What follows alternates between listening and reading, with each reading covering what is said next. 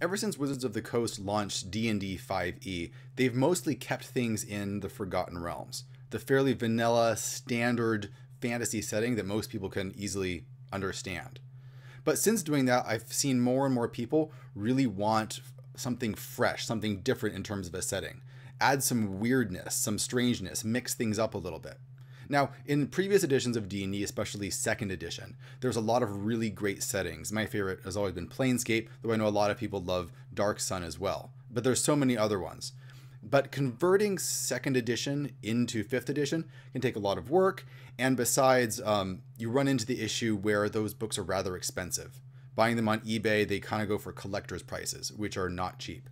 So today what I'm going to be doing is I'm going to be looking at a variety of settings that you may not have heard of. And these settings are available now, and they are relatively inexpensive, at least compared to some of the older ones. Now, most of them are designed for what's called the OSR, the Old School Renaissance, which means they have very minimal stat blocks.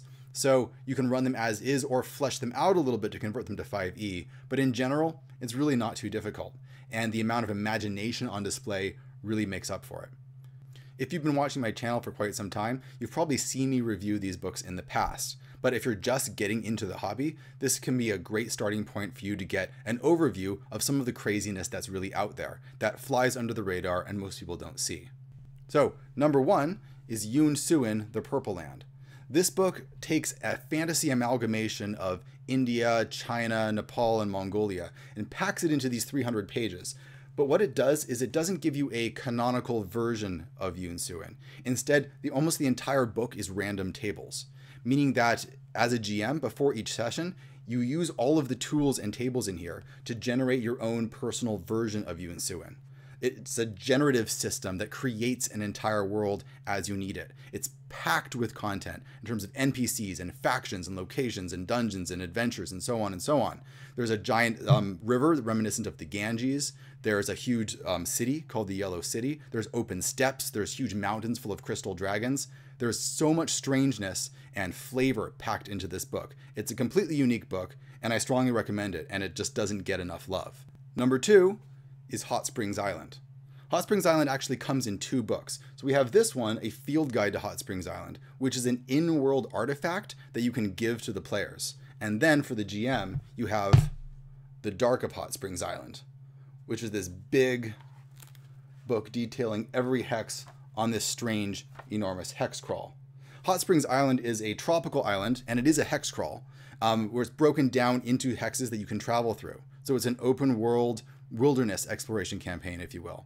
Players use this field guide and they can read through it because it's an in-world artifact. It's full of journals and monster descriptions and so on. And they can get a sense of what this island is like and how they might approach some of their encounters.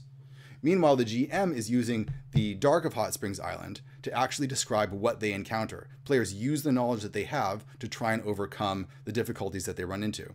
There is a ton of factions here, all that have interwoven conflicts with one another, and things spiral out of control in very interesting ways very quickly. It's not only a unique book, it is beautiful. It's one of the most highly produced, luxurious items that I own in terms of RPGs. I strongly recommend it before this thing goes out of print. Dark of Hot Springs Island. Make sure to check it out. Number 3, Voivodia from A Red and Pleasant Land. So this book, which already looks a bit like a fairy tale book, is essentially a encapsulation of all of the themes and tropes of Alice in Wonderland, but wedded to a vampire war in a strange Transylvanian country.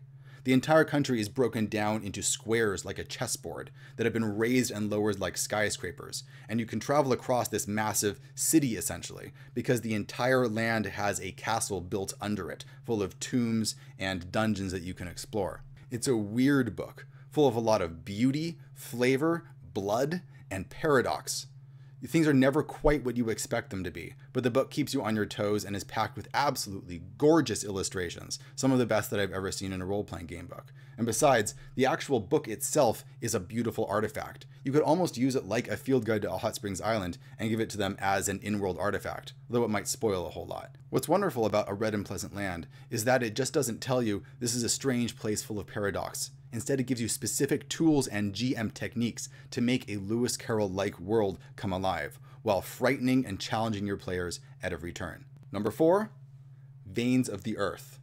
Veins of the Earth is the first book that I've seen that makes the underworld of the Underdark in D&D actually playable and makes it genuinely terrifying. The book uses accounts of people who have actually done spelunking to get a sense of the terror of crawling through small dark spaces in the blackness, of your light running out and not being able to escape, of the weird things that crawl up from the underworld. This isn't a generic system of tunnels full of normal monsters. Everything here is strange, unpredictable, and unique.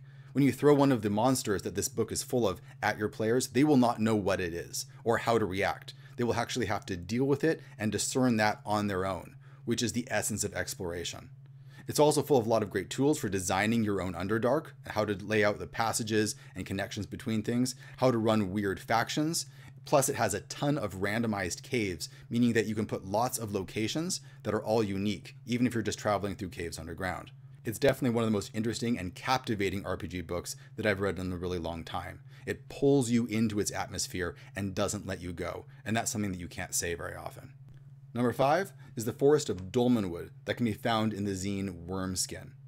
Now, back in the 70s, zines were a much bigger thing. It was how different groups of gamers kept in contact with each other before the internet, essentially.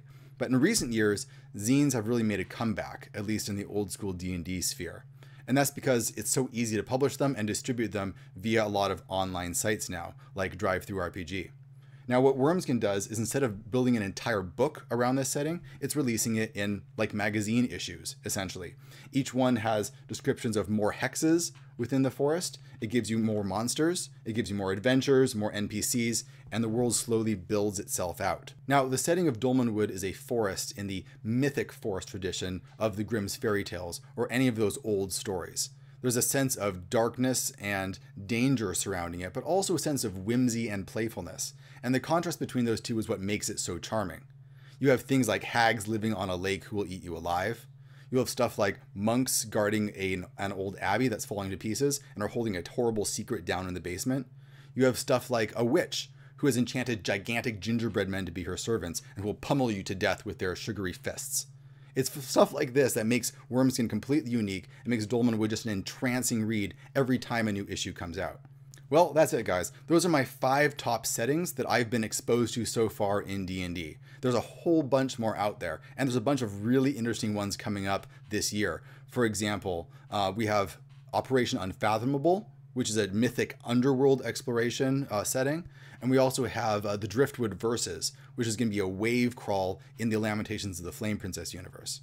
The old school scene is producing settings and content at an amazing rate and of an incredibly high quality that can easily be adapted to your 5th edition D&D game, or to Pathfinder, or to anything else that you're playing.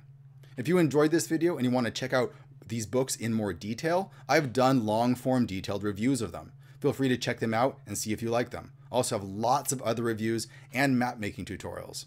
So that's it. Thanks for watching, everybody. See you guys later.